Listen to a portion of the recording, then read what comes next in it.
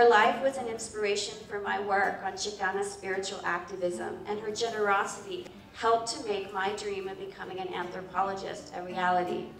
It has been such an honor to know and work with Susana Almanza, a spiritual activista who inspires me as educator, scholar, mujer, and now mama. So I've always been able to count on Susana for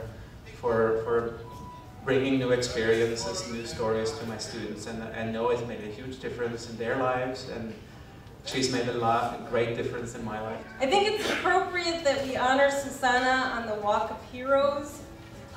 In this case, Susana is a shiro.